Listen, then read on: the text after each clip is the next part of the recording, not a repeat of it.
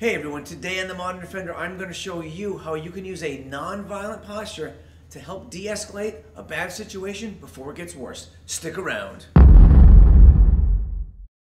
But before we do that, if you like the content here in The Modern Defender, please subscribe to the channel, like this video, and leave me a comment.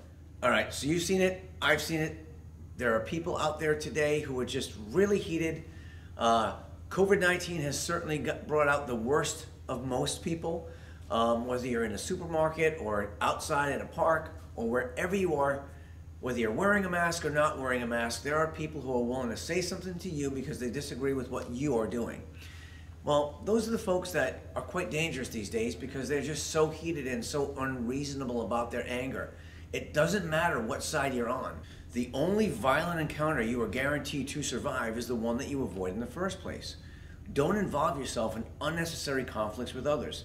If someone has a problem with you, you want to create that verbal boundary. Hey, stay back, I don't know you, don't touch me, leave me alone, and continue to walk away. There's no need to engage in any sort of verbal altercation with somebody. They could pull out a gun and shoot you, they could stab you, they could have another weapon on them, or they could just be bigger and tougher than you. You know, it doesn't matter how many years of training you have. Your best tool is your brain. Okay, and you want to outsmart the person who's being aggressive. Okay, you want to save your tools, you want to save your empty-handed skills for a conflict you can't avoid, where they're just going to bring it to you. You can't walk away. You have no other choice but to defend yourself. That's when you use your tools.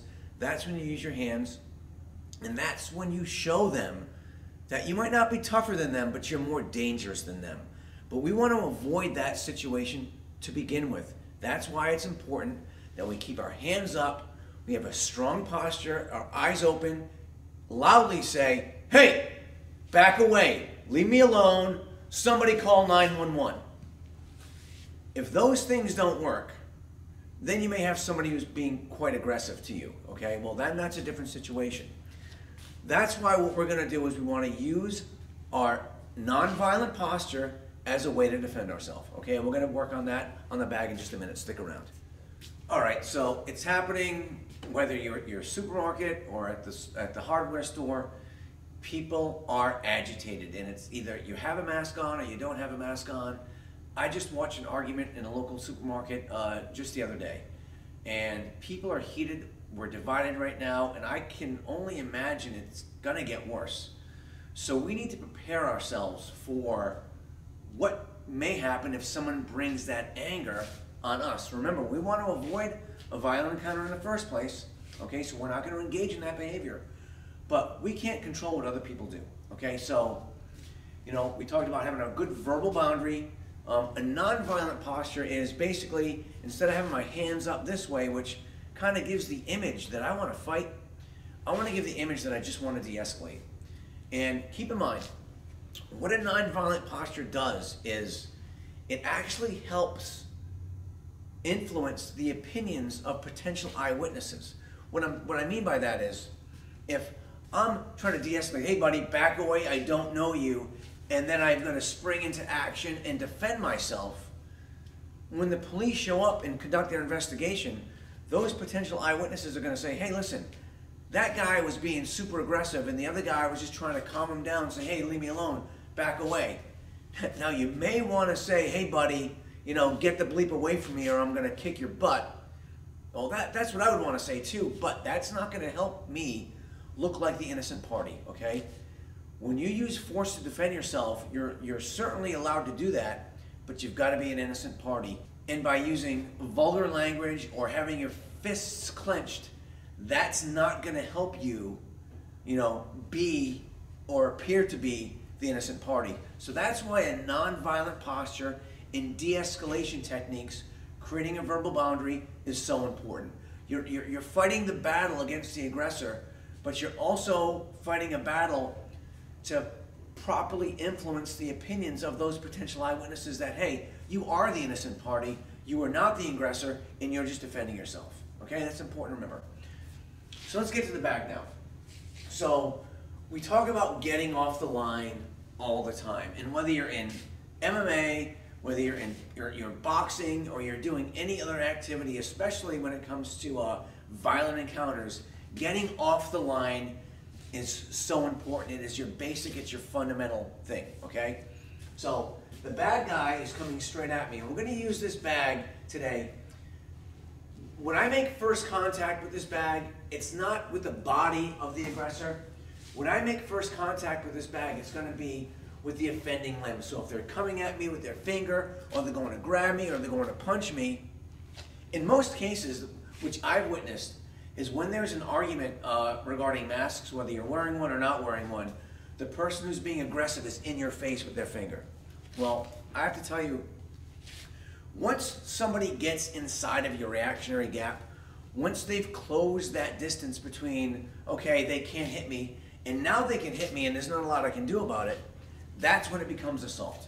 Okay, so we want to make sure that we got our hands on guard, we're creating a visual and a verbal boundary, so that way if that offending limb, this bag is the offending limb, so that hand is coming at me, right along that line, I want to step off the line, whichever way I want to go, and redirect that strike.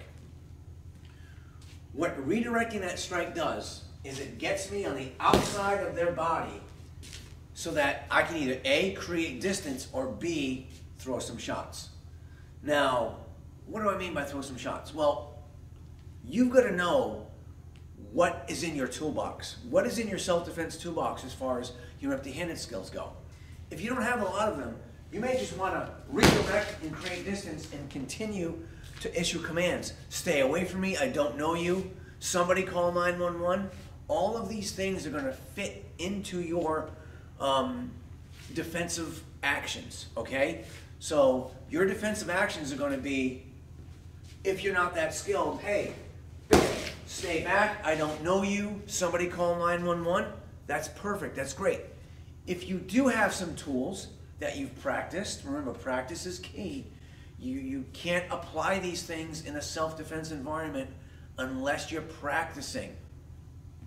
So maybe you can kick. So I get to the outside and throw a hard kick to the groin, to the lower body. And if I do that, maybe I can still create distance.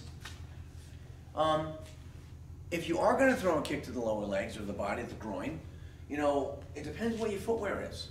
So if you're going to practice these techniques, maybe you're going to want to practice these techniques with the shoes and the clothing that you would wear when you do go to the supermarket or the store or you're in a parking lot, okay? I have boots on today, and I got to tell you, if I had these boots on and I needed to get to the outside, I would throw a toe kick, a hard toe kick to the body, to the knee, to the groin, okay? Use your shoes as weapons, okay? And if you only have sneakers on, then you may want to go with more of an instep strike. But regardless of what you decide to do to defend yourself, everything that you do needs to be used as a weapon. Yes, your nonviolent posture is a weapon. Remember, what did I say in the beginning of this video? The only violent encounter that you are guaranteed to survive is the one that you avoid in the first place. A nonviolent posture gives you the ability to react to what they're doing. Stay back. I don't know you. Whoa, in that self-defense environment. Stay away. Stay away from... And one more thing I'd like to say about how some of these arguments that can boil over into violent encounters may transpire and what to do if you witness one. Number one, don't get involved, okay? Third-party encounters, when somebody steps in to somebody else's debate or argument or fight, it's never good for them. So if you are going to do that, make sure you are physically comfortable with your ability to defend yourself if need be, or comfortable with your verbal skills. Can you verbally de-escalate the situation?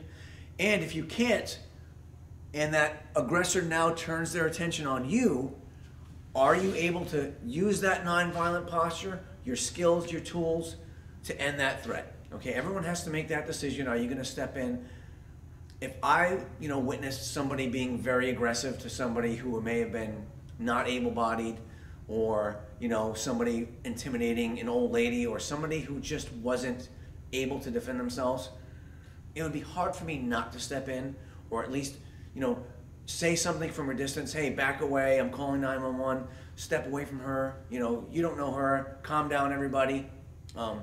But in a situation like that, you know, you've got to be comfortable and prepared to deal with that aggressor if they turn their attention towards you. Hey everyone, thanks for watching this episode of The Modern Defender. Please hit me up in the comments, like, share, and subscribe. We'll see you next time. Stay safe out there, everybody.